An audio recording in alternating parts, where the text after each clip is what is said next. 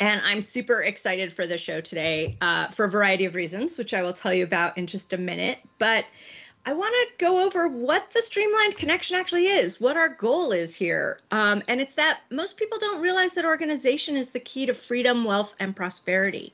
And they don't realize that they feel stressed because they're overwhelmed all of the time because of that disorganization. And being organized, it's not just tidy. It is about actually having access to the things you need when you need them. And it's the connection between the control you crave and the freedom you desire, and how to make that happen in the easiest way possible. It's a powerful tool. Organization can actually help you get control of that external space so it can be a true reflection of what's going on in your internal space. And it starts with mindset.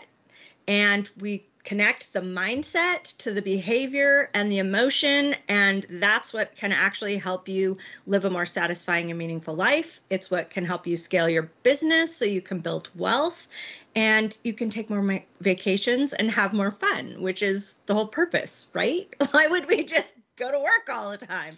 But we want to create nurturing and supportive environments for you to do that thriving that you've been seeking.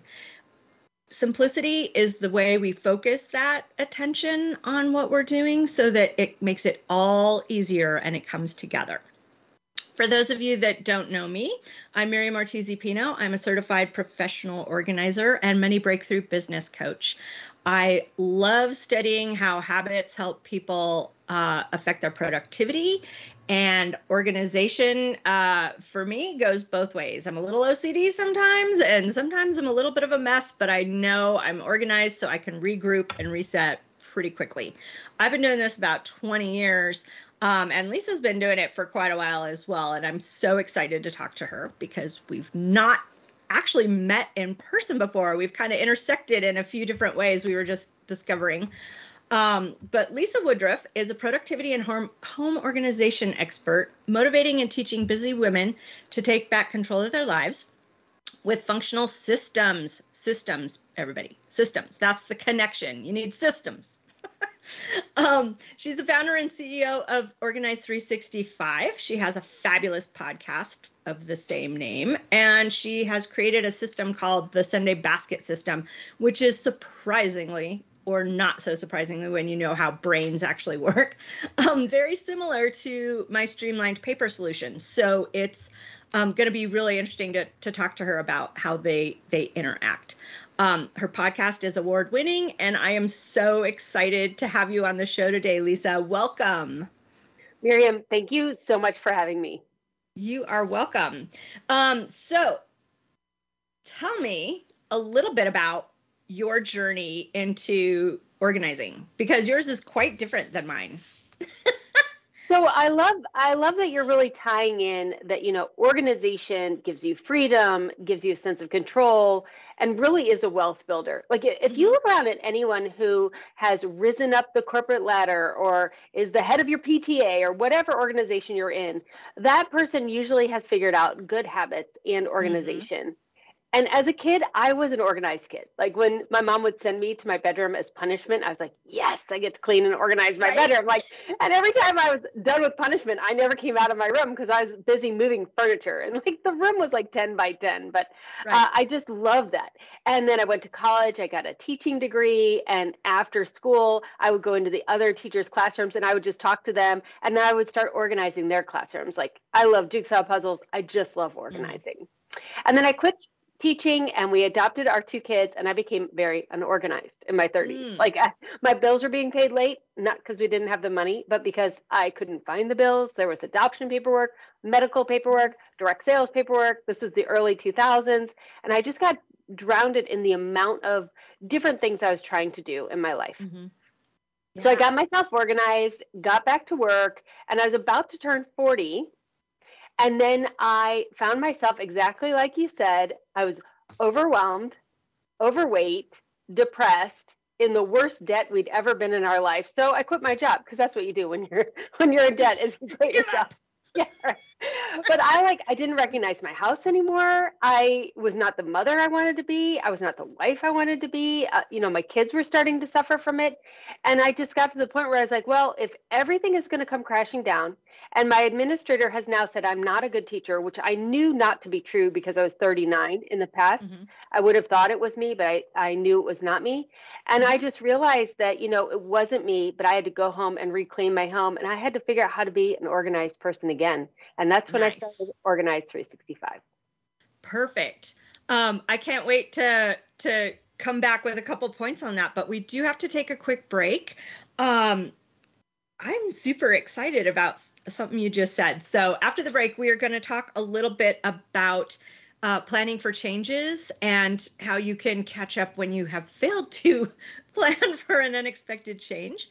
I'm Miriam Ortiz y Pino. This is the Streamlined Connection on Bold Brave TV network, and we will be back after this break.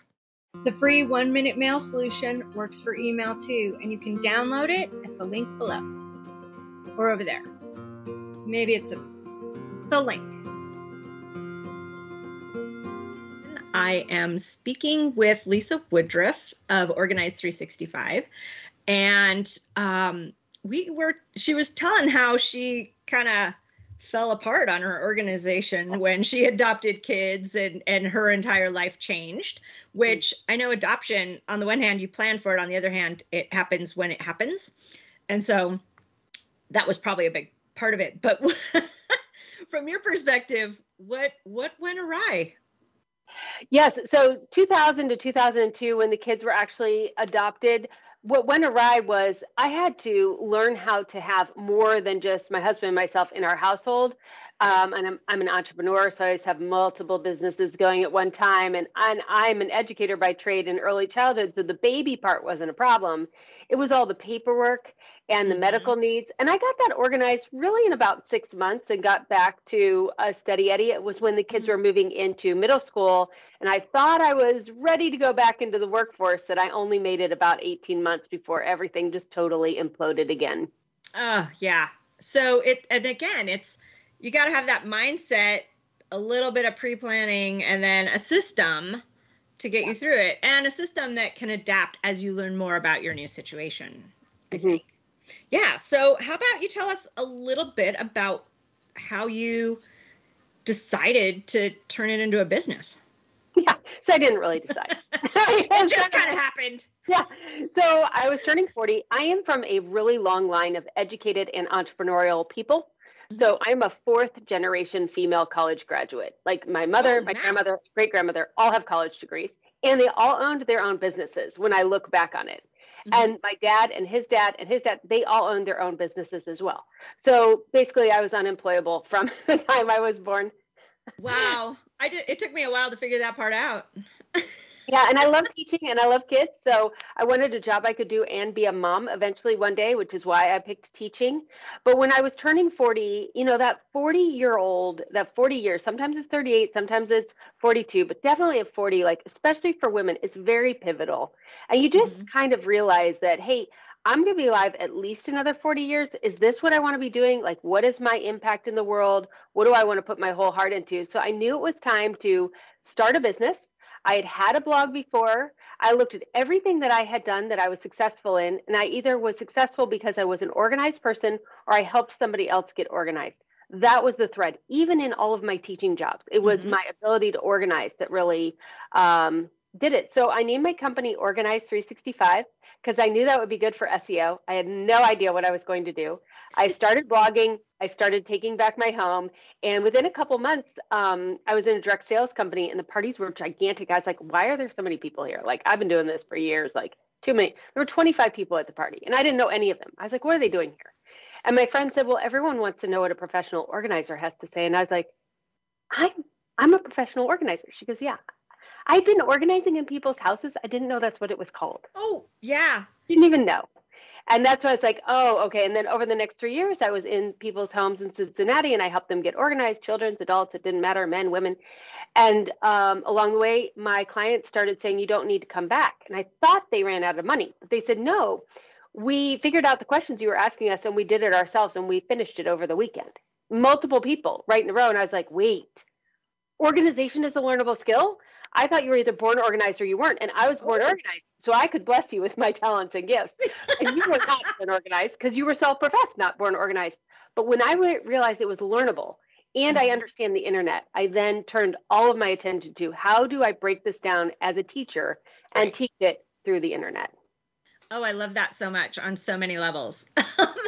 But yeah, I mean, people are still surprised. It's been a profession for 30 years. I think the National Association was actually founded in 1978-ish. But it has been a technical profession for 30 plus years. Yeah. And people still don't know that it is a profession. And many organizers still do the work without knowing they could be both making way more money at it, and they can develop a system that they can transfer the skill. And it's not about just helping your clients rearrange and reorganize the same stuff over and over and over. It's empowerment, really. Yes. Yeah. I mean, my eyes were just totally opened at that point. Fantastic. I'm so glad that that all came together for you before you gave up. That's right. Exactly. All right. So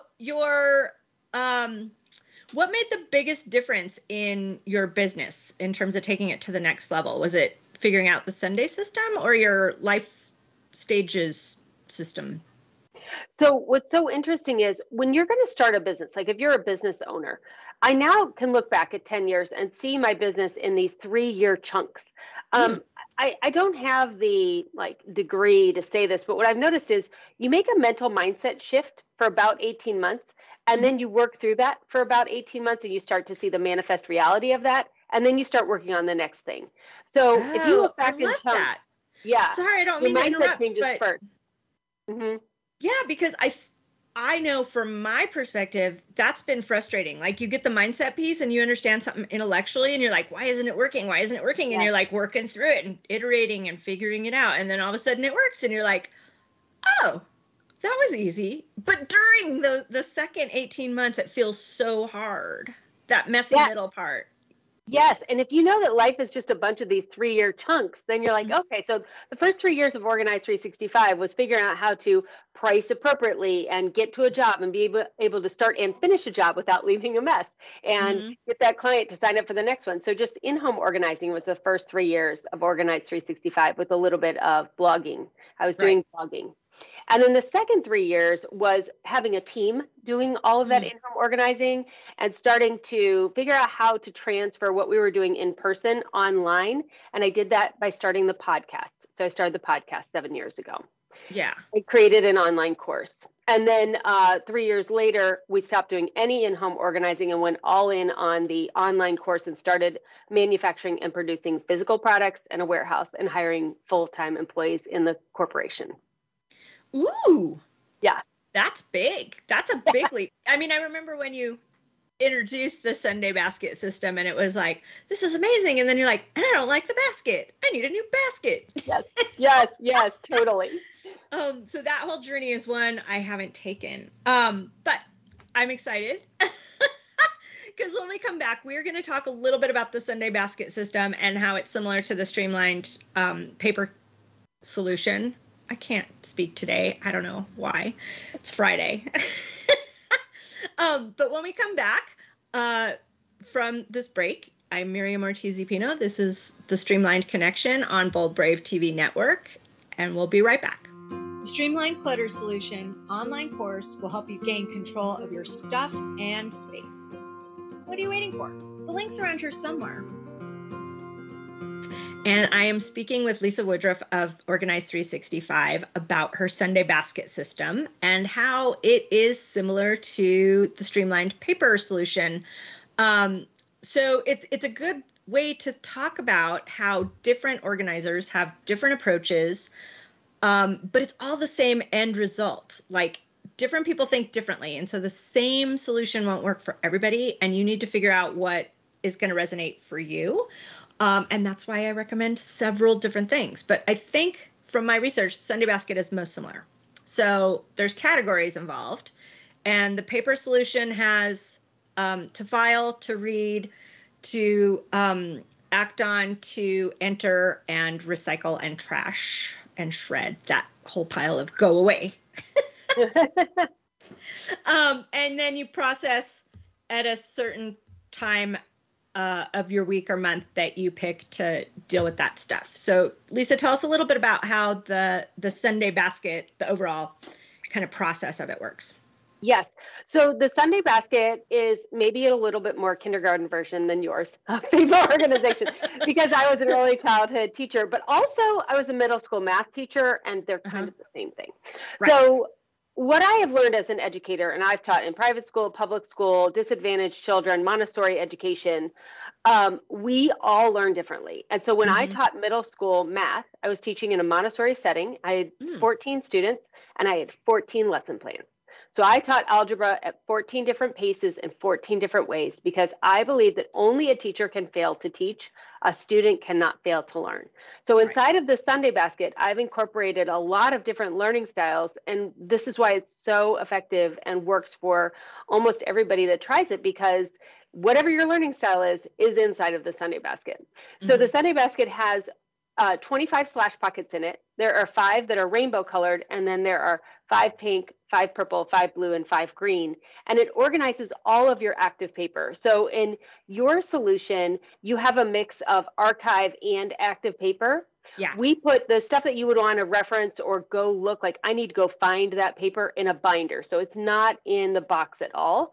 Right. So in the box is just your active papers, but also it's your to-do list. It's anything that's in your brain is written down on an index card. We fill our boxes full of that. Your mail, anything that needs to be done. Like if you need to fix a battery, you just put the item right in the Sunday basket. If you got a quart of paint, you just put it in the Sunday basket till you're ready to do that project. If you need to refill a prescription, you just take the prescription bottle and you throw it in the Sunday basket. So it really is a nice pile on the end of your kitchen counter instead of having it all over the place. Right. And then you go through it every single week. Yeah. I love that, because it incorporates the to-dos with the paper, and the second part of my solution does deal with that aspect. But having a place, whenever I mention I have my out the door place, like all the stuff I got to take back, I have the pile of stuff to remind me to refill the prescription and paint the chair and all that stuff is. Yes. I actually put a pile of the things once I've decided to do it. You got to limit how many things you work on at one time, but there is a method to our madness, if you will. Well, and I think that's really important to say. Organized 365 has undergone some academic research in the last couple of years. We're defining what is housework, we're defining what is organization, and we're defining what is paper organization. But in all of the studies, we asked our respondents, when is something organized? Like, what is organization to you? And we separate out for men and women, and men and women had different responses in a lot of categories.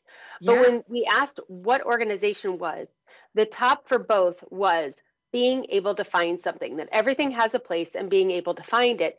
And that works great for things that you are putting away. But what do you do with all of this stuff that is in process? It doesn't have a place to go. It is in between, like I've decided I'm going to do it and it's going to be done at some time in the future. And some things like changing your cable company or remodeling your bathroom can take 10 years. Right. So in that 10 years, where do you keep the quote and the paint color that you love and the picture that you cut out of a magazine? And all of that is contained in the Sunday basket, whether it's a 1-week project or a 10-year project, there is a place for it in here. And that's what we don't have places for in our homes. Yeah, I think that's a really good point. I'm so excited you're doing the research, because I've been feeling like the research needs to be done and has needed to be done for years. And people have studied all around it, but not the actual basis of it. I met with a lead researcher in ADHD yesterday, and I told him what I'm doing and that my heart is for, when you are diagnosed with ADHD and you're in school or you're in corporate America, there are structures in your work and in your school to support your neurodivergence. But once you get home, there's nothing. Right. And I said, and what Organized 365 has done is the Sunday basket externalizes executive function. And because it externalizes executive function, you all of a sudden, after 6 weeks, get your brain capacity back. And you end up saving 5 hours every single week because you're using this external brain. I bet it's more, because I find some of my clients, we're saving 2 hours a day. Well, once you do your home, once your home is organized, that'll save you another 7 hours per week. Oh, okay. Because that's that 55 minutes of looking for things. And then it just, like what we said back at the top of the hour, was that if you look at the top of your company, your volunteer organization, your church, or whatever you're looking at, the people who have risen to the top have figured out and have organizational and good habits in place. And it compounds. It is a compounding return on investment of time. That is what organization is. Yeah, it's a lifetime skill, and it is something that will serve you in every aspect of your life and your work. I also think that there is, the people that are successful and get to the top and stuff make it seem like it's just a natural process. But even those of us that were born lining things up and getting excited that we're sent to our room, we may have some similarities there. That when we look back on it, we can actually see places where we learned how to do those things. It is a learned skill, even for those of us that seem more naturally organized than you do at this point in time. It is a learned skill. I helped my mom, who was not organized, but desired to be and studied and would buy the books and the magazines. I would be the person that put the systems in place for our family to see if it would work for us. And then I would fix it. Oh, sorry. Yeah, go ahead. 86% of Americans agree organization is a learnable skill. In every study we've done, 86%. Fantastic. We're going to pick this up when we come back. I'm Miriam Ortiz y Pino. This is the Streamlined Connection on Bold Brave TV Network. And Lisa Woodruff of Organized 365 and I are talking about what it means to be organized and systematize your home life so you can save all that time. We'll be right back. Get the Streamlined Paper Solution online course and learn quick ways to control interesting information. The link's here. And we are all about geeking out on organizing research right now. Totally. We're a little off our original topic today, but it's all connected because, Lisa's whole thing is about freeing your mind and controlling your clutter so that you can improve your productivity.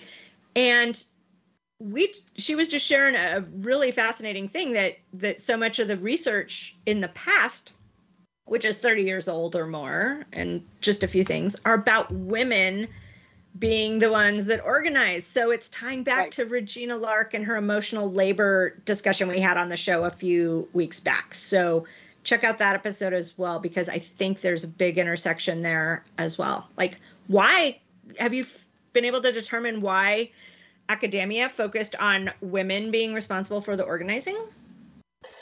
So I think, because I'm a teacher, when you are a teacher, you teach a concept. And when your students either do not successfully implement that to the level at which you want them to understand it, or you want to understand why you even need to teach this to begin with, I keep unpacking, like, where is this breaking down? And what I have determined is that organization is a 3-part system. First, you declutter, then you organize, then you increase productivity. And almost everything out there is about decluttering or increasing productivity. And there's very little about actual organizing. And that's where the learning happens. So whenever I start talking about paper, people are like, okay, what digital system? I'm like, no, I don't do digital. And then they're like, I can't understand. Organization is always, always, always analog. It's always analog. So you declutter your closet. Then you physically have to move around your clothes into whatever order you want them to, and add things as much as you declutter. You realize, oh, I don't have enough underwear. I don't have any white t-shirts. I don't have a new pair of shoes. So you actually buy things in the organizing, not containers, but to fill out your set. And then you increase productivity, which means you get the flocked hangers, or you label it, or you make it pretty, or whatever you do. I am in the organizing space. You declutter with somebody else, you make it pretty or make it however you want it organized on that end. I will teach you how to get organized for the phase of life that you're in so that it will stay organized until the next unexpected event or major life change happens. I love that so much because it is sometimes, let's just stick with the closet example. I go into a closet and, it's a mix of 12 different kinds of hangers. Now, I happen to be a fan of wood hangers, not the flocked ones, but if you have flocked ones, that's fine. But when it's a mix of hangers and they're tangled, and every time you take clothes down, you pull it off the hanger and leave the hanger wonky instead of taking the whole hanger out and putting the empty at the end of the rod, you are wasting minutes every time you do laundry, every time you get dressed. And people are like, well, that can't matter. And it's like, and yet it does. And back to what I said earlier, organization is always a current investment of time for a future return on exponentially more time. Yes. And it's incremental improvements for exponential results. Yes. And it is tweaking so that it works for you and how your brain thinks, because we do process differently.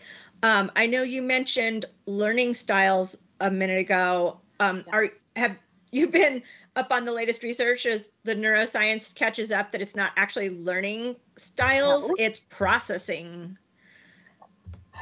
information. So I'll put you under a couple resources about that, because it was a big thing in the National Association of Productivity and Organizing Professionals that we had to change the way we were teaching, because learning styles were the common words for things that are a little more complicated on the back end, and it wasn't capturing everything. So what we do know is experiential learning works across the board for all the different processing systems. And there has to be a piece of experiential for it to stick. So when people say, I'm a visual learner, it's like, well, does that mean you like to watch videos? Do you like to watch someone do it? Or do you like to read about it? Because all those are visual. So what does it mean? And audio is the same way. But when you can combine and layer the different learning styles, what they used to talk about as, and work with an operating system, it makes the difference. Are they saying that in education too? Because I have an education background, so we come from learning styles. Yeah, I believe so. I got kind of frustrated with the whole argument because they were talking a little bit in circles. It's like, well, what is our goal? Are we trying to get more people organized, or are we trying to be semantically exact? Yeah, because I'm not good at semantics. I'm dyslexic, so I'm going to mess it up anyway. Right. So I'm not sure, but I'm pretty sure it's been connected now. But in terms of the operating systems, I mean, the way, and off the top of my head, I always get the parts of the brain mixed up, but some people are able to process in liminal space. Some people process mostly with patterns. Some people process mostly with linear. There's, our brains look at our worlds differently. And so it's how I have to go research now. Yeah. If anyone that's interested, if you start with Daniel Kahneman, Thinking Fast and Slow. Oh, yeah. It's kind of that stuff. Like, how are our brains actually telling us what information is important to us? And then how there's studies about how it's actually running through our brain and what chemicals are being released for different kinds of people. So it's tied to executive function and stuff too. So I know you have ADHD as well. No, you don't. Not diagnosed anyway. Your kids. Do your kids? Yes. Okay. Yeah. I'm like, I know there's a connection. Yeah, I do write about it a lot. Yeah, I was sitting in a conference once and listening to someone talk about ADHD, and I suddenly went, oh my God. Yeah. I have ADHD. I probably do. I mean, so I've had doctors tell me that you definitely do, but what they've decided is that my systems externalize executive function so much that the effect of ADHD, yes. And that's what we find with our clients. They go through the organized 365 processes, that they become less depressed, less anxious, and they get their executive capacity back. So you were talking about the podcast episode that you did that talked about the overwhelm on women. Yes. And I specifically am not talking about the mother load. I specifically am talking about the cognitive load, which is everyone, not just women. And I think as we need to be more inclusive with our conversation in this whole discussion, because everyone's overwhelmed, not just women. Right. I was just trying to make the connection of the past research and stuff. So I'm fascinated to see what happens with that. All right, we're going to have to take another break. I'm Miriam Ortiz y Pino. This is the Streamlined Connection on Bold Brave TV Network. And from Organized 365, I've got Lisa Woodruff here, and we are talking about outsourcing our executive function into a system that keeps track of all the stuff we got to do and how to deal with that kind of stuff, and geeking out on organizing research. We will pick this up when we come back. Get the Streamlined Paper Solution online course and learn quick ways to control, interesting information. The link's here. Hello and welcome back. I'm Miriam Ortiz y Pino on the Streamlined Connection. We're on the Bold Brave TV network, and I am speaking with Lisa Woodruff of Organized 365, and we're giggling about who's an expert. And I would say that both of us are experts because we have a wide breadth of experience we brought into organizing, and we are both geeking out on studying why that is. But that is not to say other people can't be experts too on various aspects. I just think we're two of the best. Let's just leave it at that. I agree with you. I'm in full agreement. All right. So what got us there was talking about how clients come to us stressed all the time, and they don't really see that organization or their disorganization is a cause of that stress. And they think they have to be unstressed to get organized, or they have to take care of this other thing before they can get organized, instead of the organization is going to solve that stuff. So that middle step, that process of organizing. Talk to me about that, Lisa. What do you see? Yes. So I agree with you. And I say the same thing. And it is because when we say organization will help you feel a sense of control in the change that you're going through, mm-hmm. I feel what our audience is seeing is, when I get my house Pinterest perfect, then I will feel in control. And they don't have the time or money to do that, so they do nothing. And so now that I've defined that it's decluttering, organizing, increasing productivity, and the Pinterest part is over in increasing productivity, they then allow themselves to learn the skill of organizing, knowing that it doesn't involve the labels, the containers, the decorating, the whatever, just to actually get it functionally organized. And what they taught me, once I got them focused on functional organizing, is that what I give through the podcast is grace. And I didn't know that's what I was giving. But because I was saying, no, we're just going to do this 15 minutes a day. Don't empty out your whole closet. Only do your shoes. Don't empty out your whole kitchen. Only do the silverware drawer. And they were able to be successful. And I was able to say, good job, it's done, even though it wasn't labeled and it wasn't perfect and they couldn't put a picture on Pinterest.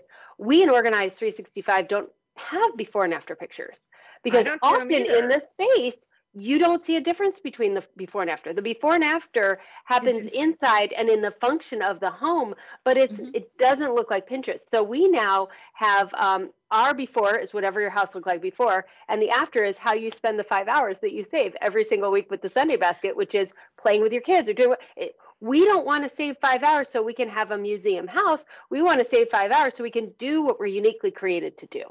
I love that so much on so many levels, because people are always like, why don't you have before and afters? And I'm like, it doesn't look better. Like, it's not staged. I mean, it's not an editorial. It is about the lifestyle change that happens, that freedom. So the other thing I found when I coach people who are struggling with who do I want to be and how do I want to be in my life is going through the stuff. And it goes back to what you were saying earlier with how you got into this in the first place. Going through your stuff allows you to see the pieces that are connected and you want to carry through.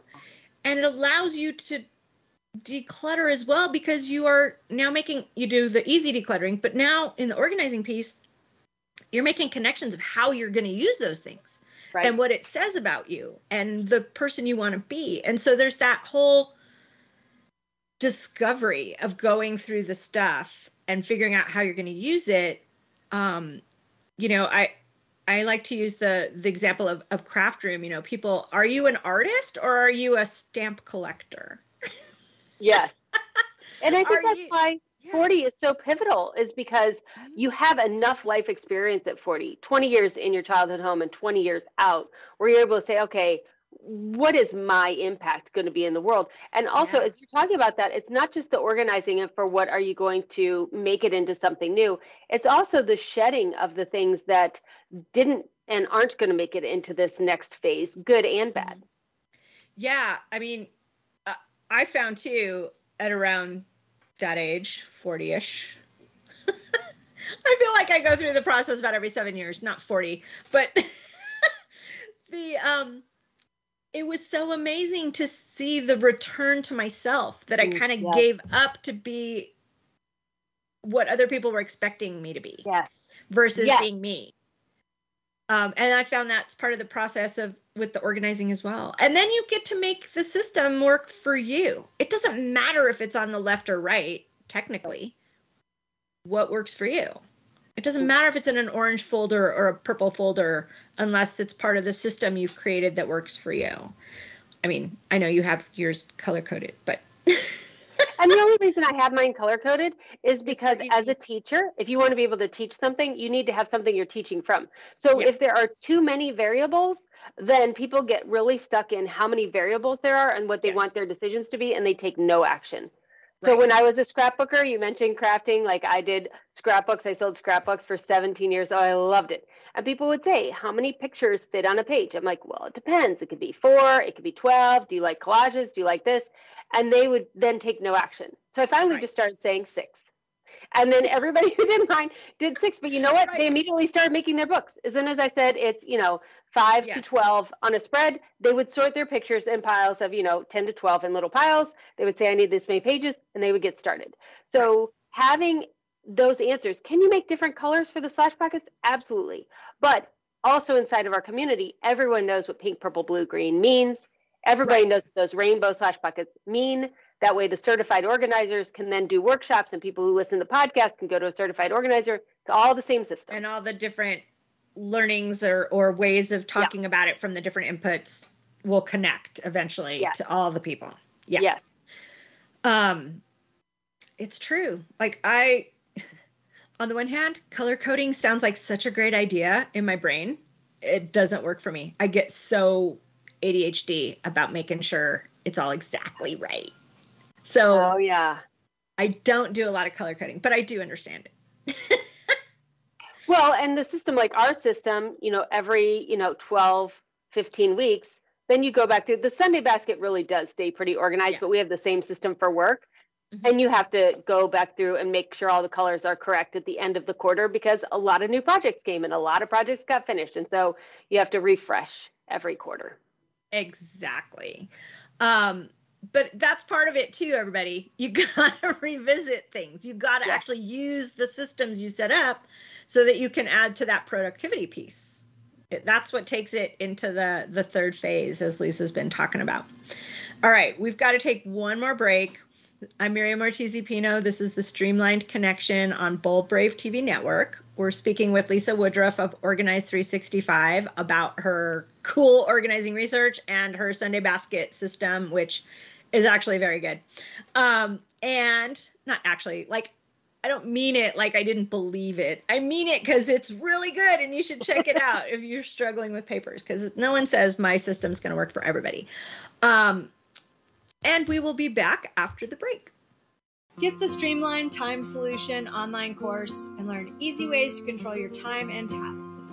Links here somewhere. Down there, I think.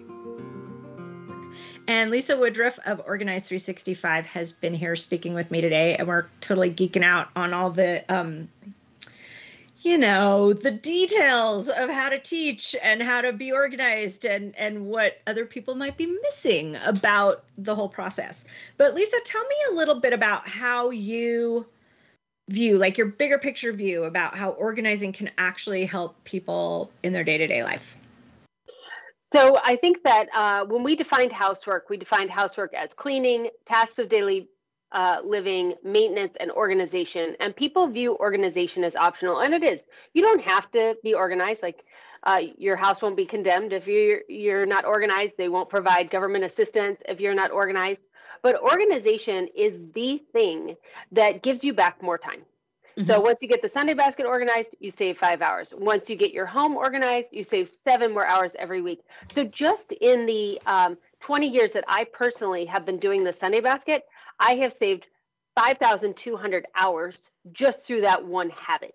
And habits always give you back time. Habits are what run your whole life. Like 85% of what you do every day is just based on the habits that you have developed over time. And habits are what we lost during COVID. Yes. So if you're wondering what your habits and your routines were, they all went away when we went into lockdown. And you know how exhausting it was to live through your life and try to establish new routines as you were going through your life. So if you're looking for more freedom, more mental capacity, more ability to think and do what you're uniquely created to do, you need more habits and you need more organization to give you back that time to do that. I love that. Yep. We got to turn more over to our unconscious brains so our conscious minds can focus on the creative and fun stuff. Yeah. The deep work, as Cal Newport says. Fantastic. Okay. So let's tie this back to the Streamlined Connection, everybody. Organizing is a 3-step process. You got to declutter and then organize, which is actually using it and tweaking it and seeing if it works. And then you increase your productivity because you get more effective using the system you created that works the way you think. And then you have more time to have more fun and take more vacations. Turns out you're wasting days a year when you lose your keys, everybody. Put them on the hook or in your pocket, in the special pocket in your purse or in the bowl or whatever you use.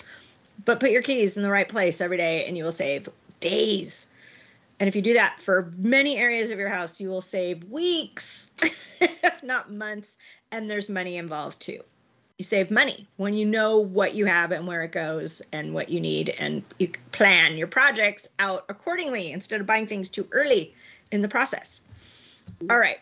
Thank you so much, Lisa. It has been a delight having you on the show.